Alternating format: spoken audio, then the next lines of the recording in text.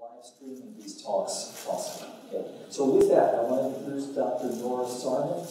Nora's been with us at USU for about 2 years, I think, now, Nora? A year and a bit. Okay, a year and a little bit? Okay. And Dr. Saarman is an assistant professor with appointments both in the Department of Biology and the USU Ecology Center. Norah is a California native, specifically the Bay Area, and even more specifically Marin County. And starting with her undergraduate work, Norah attended the University of California at Berkeley, where she studied conservation genetics. Let me make sure I have this right, Norah. I know conservation genetics is in there. So conservation and resource studies at the University of California at Berkeley. As an undergraduate, Norah became keenly interested in conservation genetics, and she did a project on seahorse conservation, and specifically the giant Pacific seahorse. And I'm not sure how big that is, but I don't know about that. Giant horse seahorse. Giant, one of the really big ones, okay, which needs to be conserved because Norah has said that it is used in Chinese traditional medicines, and that puts a lot of pressure on many species. Norah continued that work in her first full-time position as a scientist at the California Academy of Sciences, where she continued work in seahorse conservation. She then went on to start work for her PhD at the University of California, Santa Cruz, again in evolutionary genetics with an interest in conservation, where she extended again her theme in marine work, looking at marine mussels, and looking at conservation of those, but importantly for this talk, okay, Norah started applying big data methods, genomics and spatial data married together to try to understand conservation biology issues and ways to conserve species. As a postdoctoral fellow, Norah switched coasts and went to Yale University, where she switched systems as well and began working in mosquitoes as disease vectors, and that's some of the work Norah will speak about tonight. Norah has told me that she never viewed herself as an academic, and perhaps still doesn't now, okay? But you are. Okay?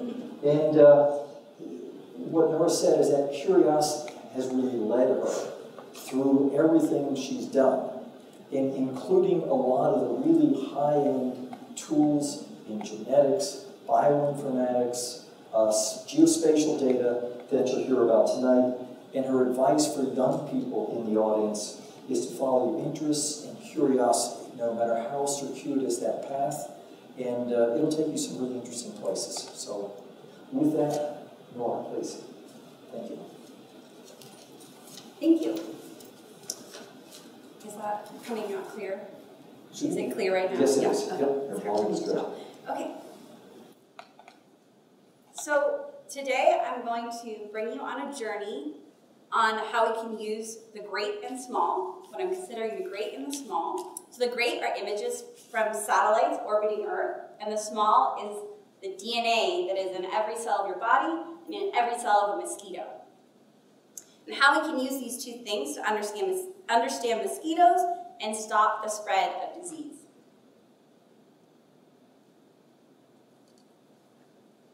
So many of the world's worst diseases originated in animals in the wild. And then were spillover into humans. Mosquitoes are the masters at transmitting diseases between animals and humans, and then from human to human. Examples of these diseases are malaria, which infects around 220 million people a year, and the dengue virus, which infects between 100 and 400 million people a year. So these are affecting over half of the human population in the world. So I want to talk to you today about using the great, so those satellite images, and the small, the DNA, which is a molecule in every cell of a mosquito's body, to build a window into the lives of mosquitoes. To understand where do they live, how far and where do they move, and how to use this information to prevent disease. Mosquitoes transmit diseases through biting mammals. So without mosquitoes around biting mammals, diseases like malaria and dengue fever would not be spread. The way this works is that if a mosquito, if a mosquito bites a human that has a virus, that mosquito actually gets infected with the virus, it gets sick.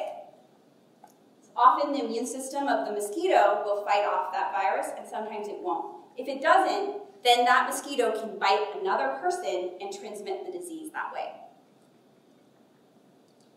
So why do mosquitoes bite? The basic needs of a mosquito are actually not that far off the basic needs of a person. They include food, shelter, family. So you might think, okay, for food, mosquitoes are really just considering which body part to bite, right? That's what you might think of. But in fact, the mosquito food pyramid is more complex, and the reason for that is that different stages of the mosquito's life history require different nutrition. So, as a little baby mosquito, they're larvae and they live in water. So they live in little pools of water in buckets in your backyard, or in old tires in an old junkyard, or even in little pools of water in the forest. And in these environments, what they're looking for is algae. They need carbohydrates to build their bodies and go through their different stages. Then as adults, they actually eat flowers, they eat nectar. So both male and female mosquitoes get sugars to survive from nectar. And the only time that they need blood is actually only the females, when they need to gather enough energy to make these little eggs that they're going to lay for the next generation. So they need those proteins and oils to lay their eggs.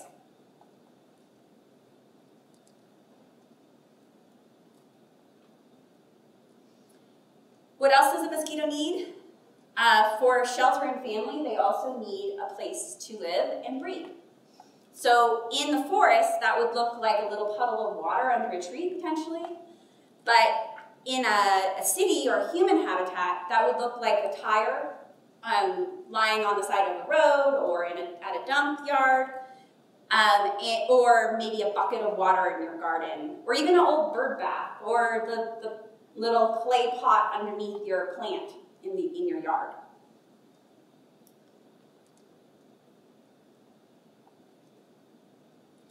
So how do mosquitoes find food and habitat?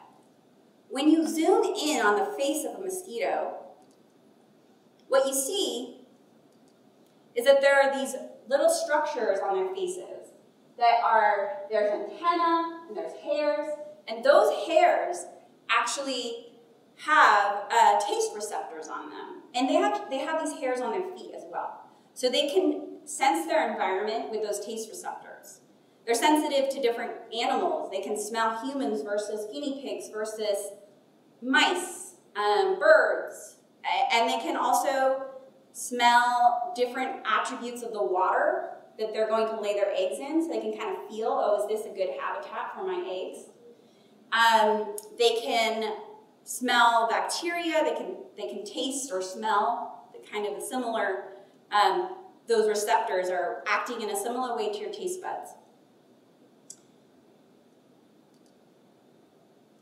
So here, I was going to ask for a volunteer to see if you guys, one person in the audience, can spot what are the differences between these two different mosquitoes, as a way of demonstrating to you guys how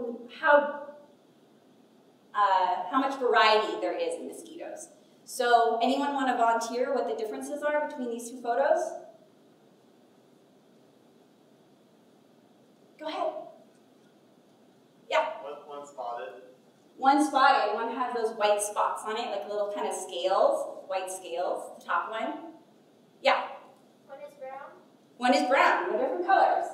Anything about where they are sitting? Or, oh, you have one more? part the one that is sucking blood? Yeah. Yeah, the one on the top is sucking blood from a human. And the one on the bottom is on a bird's back. So what that indicates is that the top one actually likes to suck blood from humans, whereas the bottom one prefers birds. There are some mosquitoes that like birds, some mosquitoes like specific small mammals, and there are some mosquitoes that really like humans. And so for the rest of the talk, I'm going to focus in on this one kind of mosquito that really likes humans. It's called Aedes aegypti, or the yellow fever mosquito. The yellow fever mosquito is an invasive species that lives across the world, and it's actually a day biter. It is most active during daylight hours, and it can bite people mostly when they're like moving from their house to their car to go to work, or getting on public transportation, or just becoming active during the daylight hours. So that's how it specializes. So you might not think of cities as a place where mosquitoes bite, but that's actually where this type of mosquito lives mostly.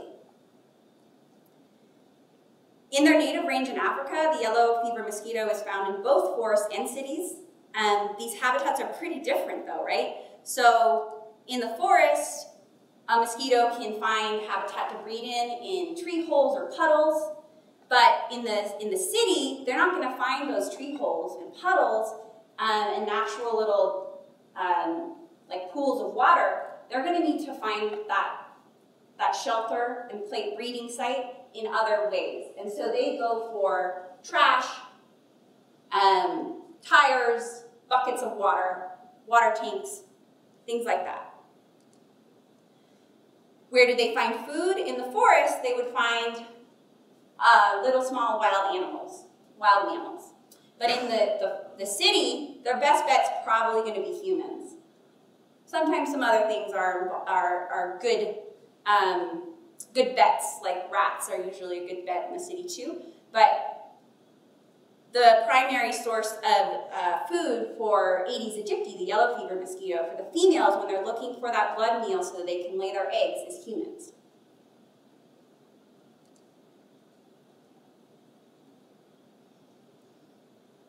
Okay, so in general, the yellow fever mosquito in forests actually look a little bit different. So in Africa, where you find both of these forms of they're both the same species, but there's two different forms of them. Some of them live in the forest, some of them live in the cities. And the ones that live in the forest are this black color, and the ones that live in the city are a little bit more brown, a little yellower and brown. So they have different colors. And one of the scientists working on mosquitoes she had this question: have these city mosquitoes adapted specifically to live with humans? So she had a hypothesis that she wanted to test. And the hypothesis, and this is Lindy McBride, is her name. And the hypothesis in this case, so it's an idea or an explanation that you want to test through study and experimentation. So the hypothesis that she had is city mosquitoes, maybe they prefer and can figure out and just choose to bite humans over other animals. So the way that she went about that is she set up this experiment to see if this hypothesis was correct. So she set up this experiment that allowed her to figure out if, when given a choice, do they prefer to bite humans over guinea pigs? If these are city mosquitoes, they have that yellower color, do they actually prefer humans? So she set up this experiment where she put mosquitoes in cages, and then she put a guinea pig on one side of the cage, and she put a human hand on the other side of the cage. And remember that mosquitoes have those little hairs and those taste receptors, so they can actually tell, they can smell things in the air that you and I can't smell. So they can tell, oh, that's a mammal over there on that side of the cage. And then her question is, can they actually tell, oh, that's a human hand that I'm I'm going to prefer to bite if I'm from the city, and that's a guinea pig that I'm going to prefer to bite if I'm from the forest.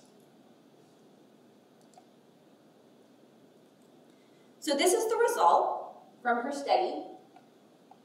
So if we have that preference index, from left to right, each bar represents results from one cage of mosquitoes. The negative numbers mean that the cage tended to choose the guinea pig to bite, and the positive numbers mean that the cage tended to choose the hand to bite. So again, I'm going to just ask for volunteers. Do you think that this result supports the hypothesis? Yeah. No. You don't. Okay. Give me a little bit of insight into your thinking. What are you seeing here? The guinea pig bars are more. So that means more mosquitoes wanted to bite them, and on the hand, they're like tiny. They're small. Yeah. Tiny. That's a good point. So the forest mosquitoes are those black bars going to the left, right? And they're really long. So those forest mosquitoes really preferred guinea pig. They always chose guinea pigs over the human hand. But the truth is that for those city mosquitoes, even though it's a shorter bar in the positive way, positive direction towards the hand, they're still always that direction. So what these little stars at the bottom of the screen, I don't actually have a pointer, but these little stars at the bottom of the screen mean that when they combine all the results, those are significantly different. So even though that the mosquitoes from the city didn't really like the human hand that much more than they liked the guinea pig, they still liked it more. And then those little stars at the bottom mean that it was a significant difference. So she used that to say, it supports my hypothesis. Because there's a big difference in the forest and the city mosquitoes. Does that make sense? Okay.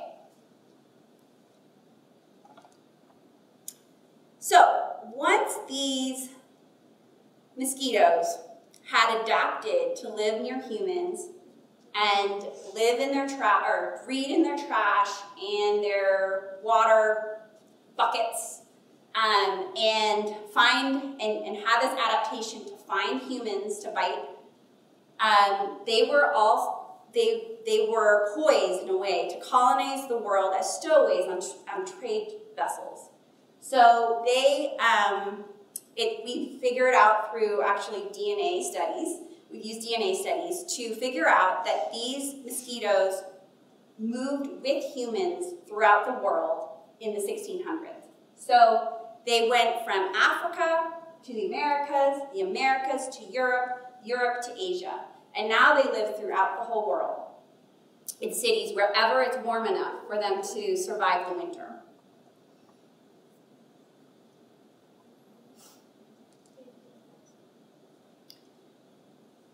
Since their arrival in the Americas, they've had some new challenges. So they've been challenged with new habitat, new environment, new human impacts. We know that human history has brought on a lot of change in the last 400 years or so. There's been a lot of urbanization. There have been so many things that these mosquitoes have to adapt to. They have to figure out how to find all of those resources that they need. And they also have had to deal with things like insecticides that people spray out to kill either adults or larvae to minimize their population numbers. So they have all these things that they have to worry about. But I want to talk to you a little bit about something that we don't always as often think about, which are something I'm just kind of put together as landscape effects. And this includes things like, you know, temperature differences, rain differences across Florida from north to south, what kind of forest cover or barren lands are there, altitude, and these differences in the environment alongside evolutionary chain forces such as mutation and genetic drift, and limited movement of these mosquitoes. So they can't move in as far as, they can't move that far in their lifetime. So they're kind of limited to their little region that they were born in. And all these things together create differences between mosquitoes that live in different regions of the US or different regions of Florida, for example. So here I'm going to try to get a little bit of audience participation to better explain what I mean by landscape effects. So I have here some candy, and I have at least one volunteer to help me. And then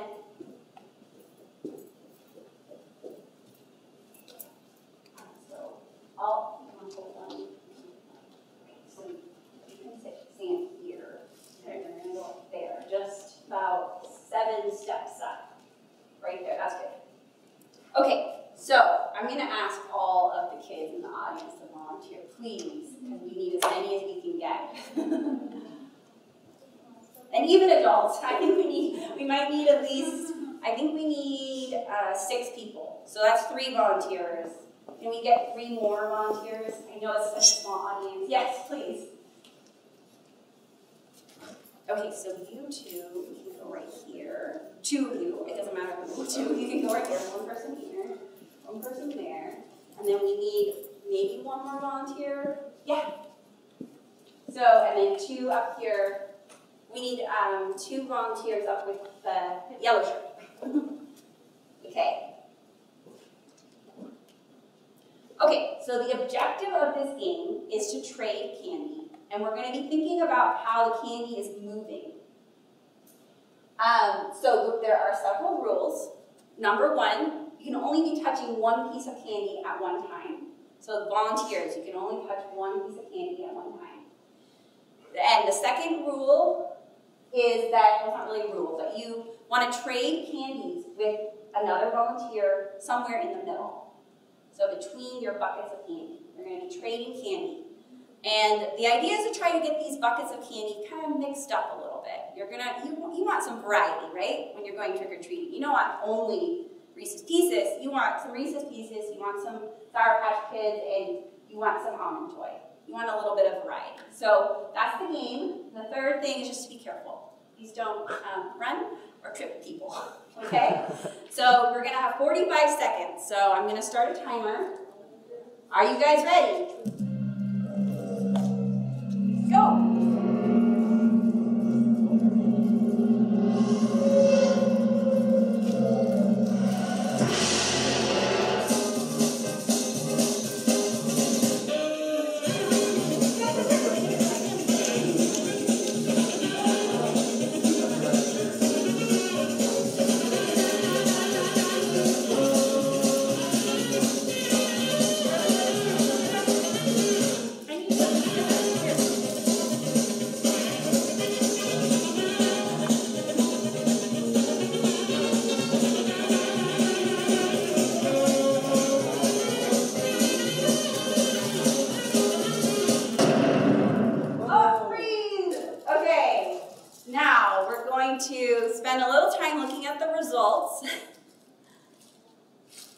So remember that we started with this, or I guess I didn't really make it, a big point of it, but we started with 3 separate buckets, right, of these 3 different candies.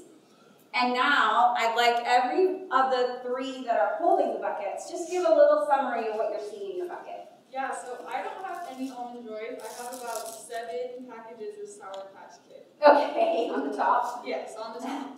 Ethan? I have 5 Reese's Cups and 2 Almond Joys. And then a big bucket of Sour Patch Kids. You still have a big back bucket of Sour Patch Kids. How about? And I've got a lot of Almond Joys, 3 Reese's Peanut Butter Cups, and 1 Sour Patch Kids. Right on top. Okay, okay. So what I was expecting to find was that there'd be some differences in the mixing, and that the two close here would have more mixing. So that we would end up, you started with Sour Patch Kids. I started with Peanut Butter Cups. Oh, Peanut Butter Cups. Yes. Sorry, you started with Almond Joys. Okay, so so that we would get a little more mixing over here, and that the third bucket up here would only have a little bit of mixing, but mostly Sour Patch Kids. Is that correct? Okay, so any ideas from the audience about why I expected that bucket up there to be a little less mixed?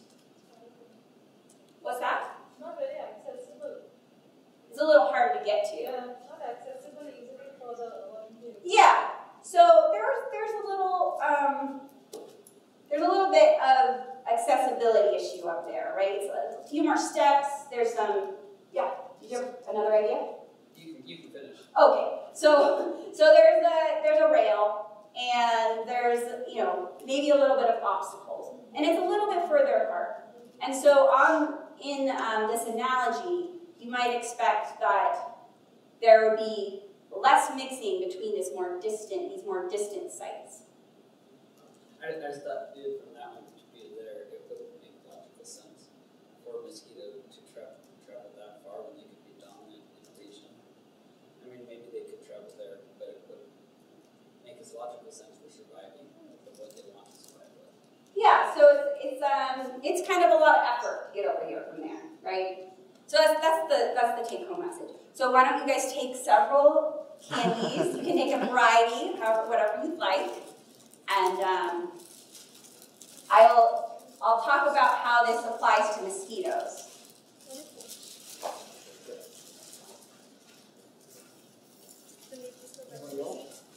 I have one of these.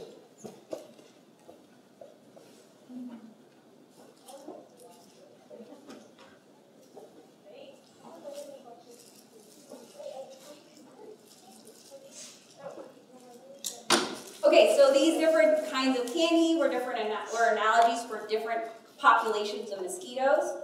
And when you're looking at a bunch of mosquitoes in Florida, you aren't necessarily going to be able to tell them apart very well. So that's where the DNA part comes in. So in my work, I use DNA to figure out to mark those differences between mosquitoes that are invisible to our eyes.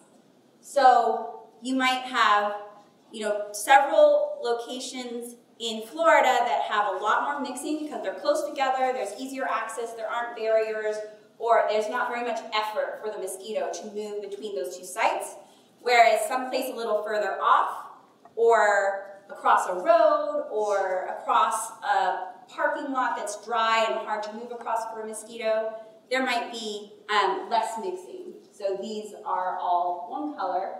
And the way that I am able to distinguish those nuanced differences between mosquitoes is by looking at their DNA. And so we score tiny differences in the DNA between them by putting each mosquito in a tube and mushing it up and extracting its DNA and then scoring it with a SNP chip or some other technologies like sequencing, to actually get at the differences between these mosquitoes and between these populations of mosquitoes. So in the end, we are able to get something like this that shows different colors are representing different DNA and shows some variation across the landscape. So closer mosquitoes are going to be a little more similar, right, than the further apart mosquitoes.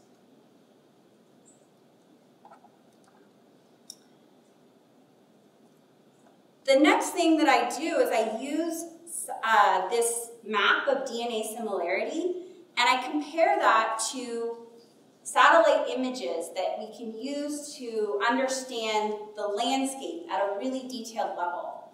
And we compare the DNA map to the landscape. So satellites are orbiting Earth as we speak, taking images every second across the world. And with all of these images, with different filters and all these technologies that allow us to pick apart those images, we can actually get out of it some really complex information, like the temperature or the heat, and how that varies across the landscape, or human density, or altitude. And we then can use this information and crunch the numbers with like a machine learning algorithm to compare the DNA similarity map to the heat, human density, altitude, and everything else that we can measure from satellite images.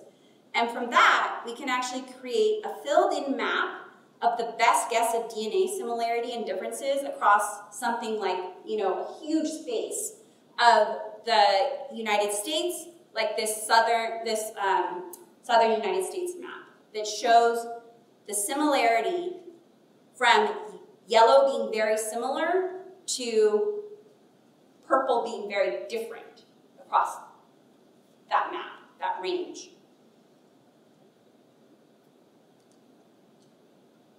We can interpret this by saying that the similar DNA in a region, so like in Florida, there's a lot of yellow, right? That yellow, all those yellow spaces in the map are showing that there's fast movement. There's a lot of mixing between those regions. So we can think of this as sort of a heat map of movement of mosquitoes from fast to slow. Another thing we can get out of this algorithm is that we can see what landscape images best matched that original map of DNA similarity.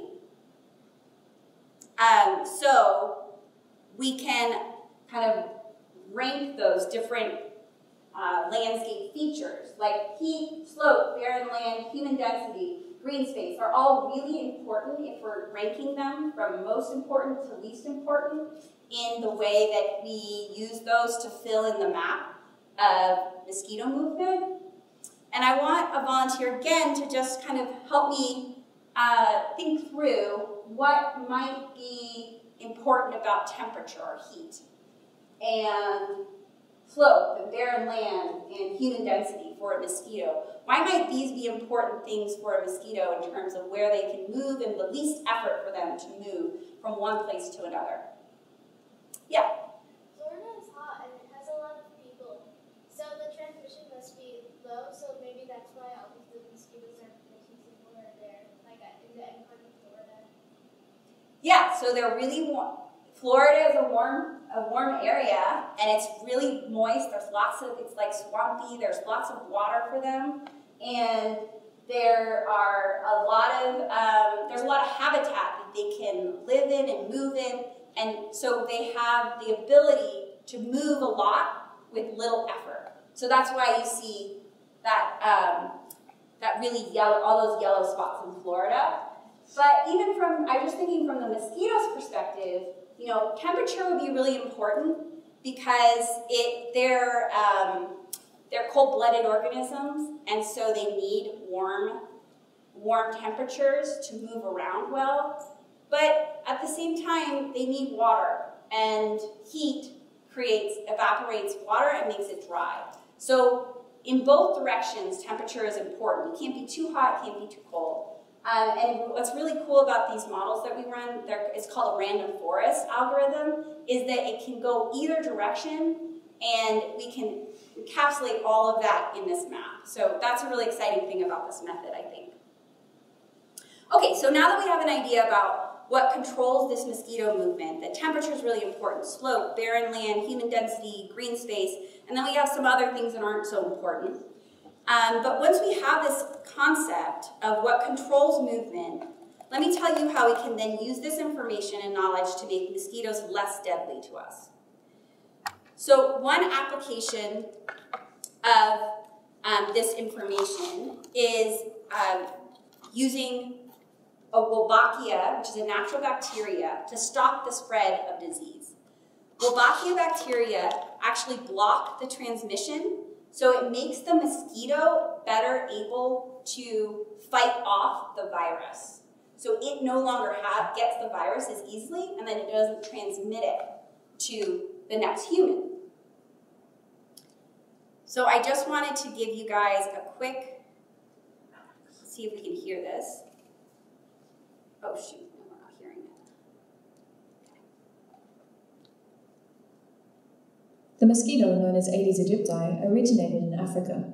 Over the last 400 years, it has spread throughout all tropical regions of the world, transmitting viruses to people. We are working on a way to stop this mosquito from transmitting dengue. Our method uses naturally occurring bacteria called Wolbachia that live inside insect cells and are passed from one generation to the next through the insect's eggs. Wolbachia are found naturally in up to 60% of all the different species of insects. Insects that include fruit flies, moths, dragonflies, and butterflies. The secret to the success of Wolbachia is how it manipulates the reproduction of the insects it lives in, so to give itself an advantage. It works like this.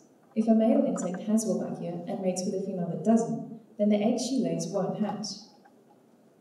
If the female has Wolbachia and the male doesn't, she would lay her normal number of eggs. They would all hatch, and all offspring will carry Wolbachia. When two insects that both carry Wolbachia mate, the eggs will hatch, and all offspring will carry Wolbachia.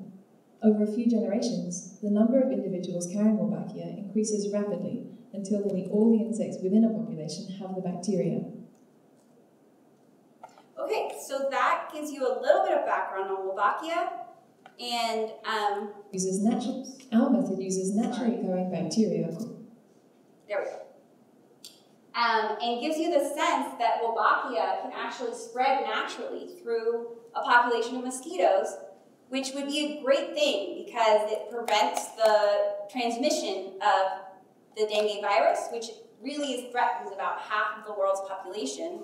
We actually don't have it here in Utah, which is great. This mosquito does live in Nevada and in the very southern corner of Utah. Because it can't survive the cold winters that we have up here. But a lot of the world is warm enough for this mosquito and has this really big threat of the dengue and other viruses like Zika and chikungunya and yellow fever. So if we could spread this Wolbachia and prevent the transmission of disease, that would be a really good thing. So heat maps, such as the one that I made with colleagues for this paper that I'm presenting, can help us to understand things like where to release these Wolbachia mosquitoes, when to release, how many sites. So I want to do just one more quick kind of thought experiment and have volunteers tell me what you think. But turn to your neighbor or just think to yourself about where on the map might you want to release. If we were going to say, okay, we only have 3 places we're going to release these Wolbachia, and we're going to really release a lot of them, what would be the best place on this map to release Wolbachia mosquitoes, to spread the Wolbachia as far as you possibly could? Yeah, we have a volunteer? Florida and probably Mexico. Okay. Because you see some yellow. So what is cueing you into Florida? If everything moves schools, then it would spread faster because it would travel more. It would probably do the same thing in Mexico because it's also hot there. Good. Yeah. So generally speaking, I would say that we would want to choose 3 places on the map that were really bright yellow. Because those are the places that we have a lot of movement of mosquitoes, and so that would allow these Wolbachia to spread more quickly throughout the region. We can also apply the same thinking to the opposite of, okay, if we're going to treat water to prevent mosquitoes from breeding in it, where would we best want to control the mosquitoes? And prevent movement across these regions that potentially we could clear of mosquitoes or clear of the disease. So it's a balance, and I think that another really interesting and important thing to think about in the future is how to combine these different ways of controlling the disease. So using Wolbachia releases to prevent the transmission, but also using insecticides to reduce populations in a really smart way so that at the end of the day, we have populations of mosquitoes. Yes, we're never going to get rid of them entirely, but we have smaller populations of mosquitoes that are transmitting less disease. So the conclusions are that mosquitoes spread these diseases, and science, using these different tools that I talked about, using DNA sequencing and using these satellite images and machine learning algorithms, we can really, and also just simple experiments like Lindy McBride's experiment, we can get these windows into their lives about what are their adaptations, what do they need, why do they do the things they do, where do they live, how far and where do they move, and all this information can then be used to design smart and adaptive control programs to reduce the spread of the disease, not only just kill as many mosquitoes as possible, but smartly use our resources to reduce the transmission and the population sizes of mosquitoes. And I would like to open up to any lingering questions. Okay, thank you, Norma. Questions for Dr. Saarman? Yes? I had a question back on the Lindy McBride experiment. It seemed that there were a lot more mosquitoes that had been adapted to live in forests than the city. And I have been over this with you before, I know, but I couldn't remember, did they just have a smaller sample size of the specified city mosquitoes? Is that why there were just so few at the top and they have a larger sample size of the forest mosquitoes? Or was I reading that wrong? Oh, yeah, I think there was an imbalance. There were more forest mosquitoes. So each of those bars... Could you repeat the question for people? Oh, yes. So the question was, why was there a difference in the number of experimental treatments for the city mosquitoes versus the forest mosquitoes in the Lindy McBride experiment?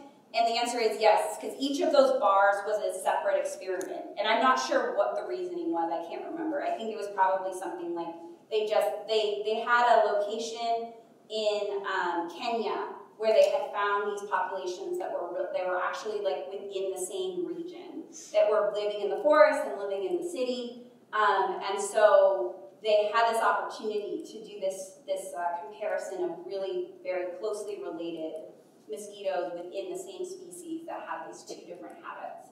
So it was probably just a limitation that they only had so many experimental cages of these different lineages. Yeah. Other questions? Yeah. I thought I heard once that there's only a pretty small number of species that transmit most of these diseases. Is that true? That's very true. So malaria is transmitted by just several species in the Anopheles genus of mosquitoes, and then the vast majority of dengue, yellow fever, Zika are transmitted by the yellow fever mosquito, and then one other, which is called Aedes albopictus, the Asian tiger mosquito, which is very closely related. So it seems like these viruses really only target specific insects to do their transmission.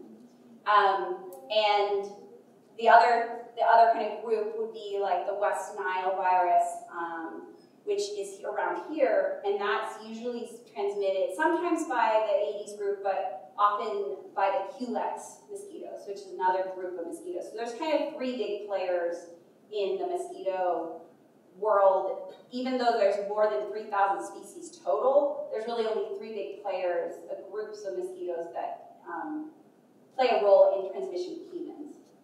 And a lot of that's just because you have to be biting humans to transmit to humans. And a lot of mosquitoes just don't really care to bite humans. Yeah. Yeah? So what would be a way to transmit that bacteria that you're talking about in the mosquito population? So people do releases, and it's actually, it's ongoing, and there's building support because for studies that they've done so far, it really provides a lot of reduction in disease transmission. So it can reduce disease transmission of dengue fever by like 80%. So it's almost like vaccinating the mosquitoes in a way. So what they do is they bred these in colonies, basically. So in cages, they've bred mosquitoes, and they've been able to insert a little tiny needle into their abdomen and actually insert that bacteria, which lives inside the mosquito. It's an endosymbiont, so it lives only within the mosquito, and it's transmitted from mother to daughter, or sons, actually, mother to kids. So it has to spread naturally once you introduce that to the population, but you have to release a ton of them. So you release a bunch of these mosquitoes from cages, and then the bacteria spread naturally that way. And so something that I'm working on and thinking about a lot lately is how to leverage the kind of data that I can collect to make really smart plans on how we should release those. Like, how far apart do we put the stations where we release mosquitoes?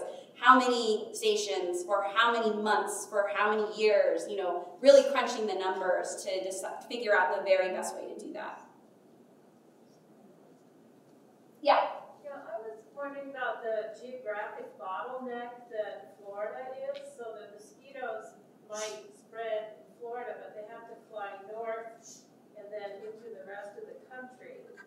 And would you possibly be better off releasing, say, in New Orleans or someplace where they can go 180 degrees to spread? Yeah, that's a good point. Could you paraphrase the question? I'm sorry. Yes. Sorry about that. Keep forgetting.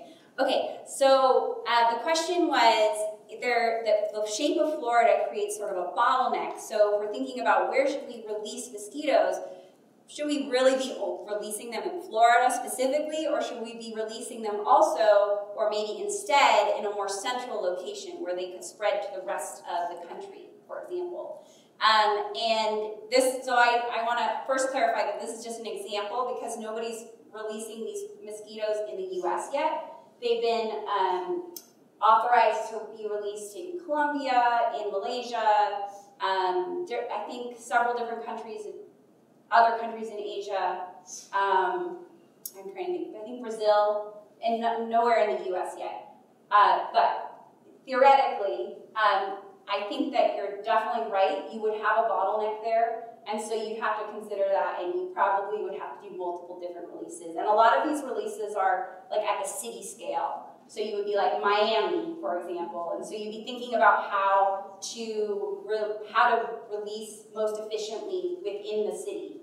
And you wouldn't necessarily expect them to move to a different city because that level of movement, the more distant movement, is often through like hitching a ride in a car with a person. Or these long distance movements are really rare, and the more common movement is just 100 meters. I think the average, what studies have shown is the average movement is like 75 meters in a lifetime of a mosquito.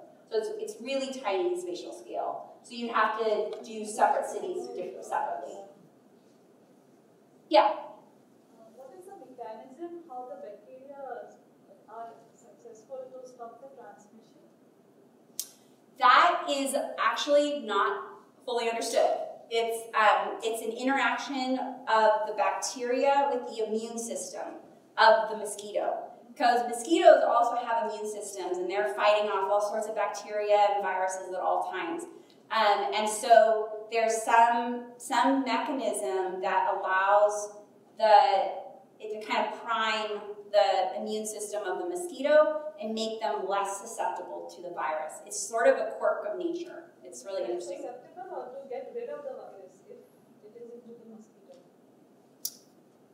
Sorry, the question is, does it get rid of the virus? So you said it will up the immunity of the mosquito. So will it prevent it from getting infected with the virus, or will it allow it to kill the virus once? I think, I actually don't know if anyone knows exactly how, so the question is whether the mechanism is that when the mosquito has the Wolbachia, is it just blocking, is it not getting the disease, or is it able to kill off the virus? I think I've read things that say more on the second one, that it's killing off the virus or not allowing it to get to this level that it would transmit to another human. But I don't know that it's fully understood. It's really, we're just finding out about it. Any other questions? Yeah? So I'm just naive to how this works for mosquitoes as a vector, but I think you said that the mosquito has to contract the virus before it can pass it on. Is it possible that they have just bitten somebody who was infected and transmitted to another person?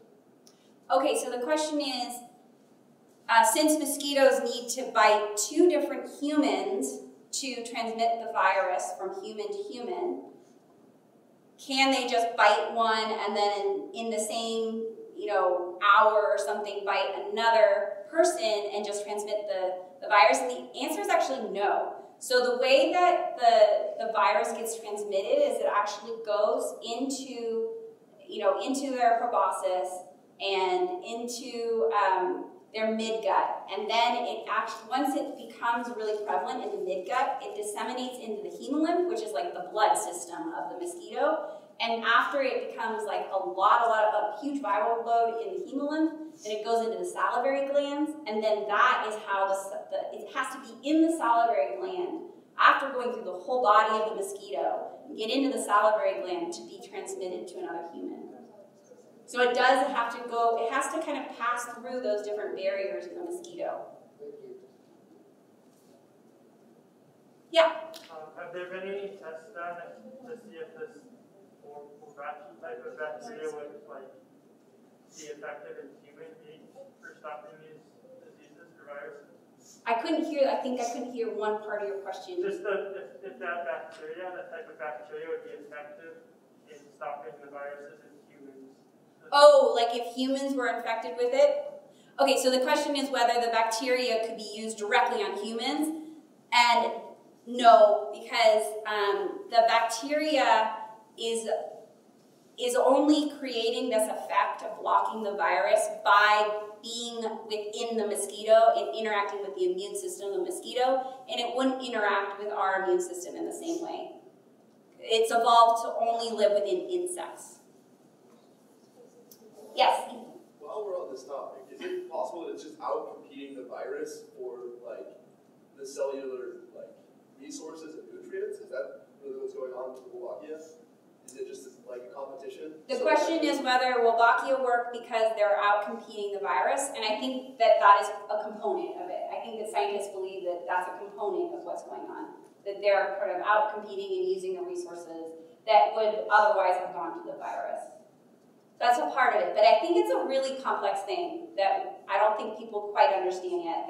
It's hard to do these experiments to really figure out the specific mechanism, but it's kind of relatively easy to say, hey, we do an experiment where we look at the transmission rate in mosquitoes that have Wolbachia versus those that don't have Wolbachia, and we can see this huge drop in transmission of disease. So just that pattern says a lot. There's still a lot of work to be done though. Yeah? So, has this happened before, as the mosquitoes migrated, the different species of mosquito mated with a different species of mosquito, and then they created a new species? Has that actually ever happened? Yes, that has happened. And actually in this type of mosquito that I'm talking about, the mosquito, I told you that it moved to the Americas, and then it moved to Europe, and then it moved to Asia. And actually some of those mosquitoes actually moved back to Africa and are now hybridizing with the original African forest mosquitoes. So that happens, and it can lead to bringing in new genetic variation and new adaptations to that population. So it's a really important part of the evolutionary process and how we get a lot of different traits and variation in mosquito populations or any kind of wild population. Good question. Okay. I want to thank Dr. Saarman. Thanks a lot, Norah. So.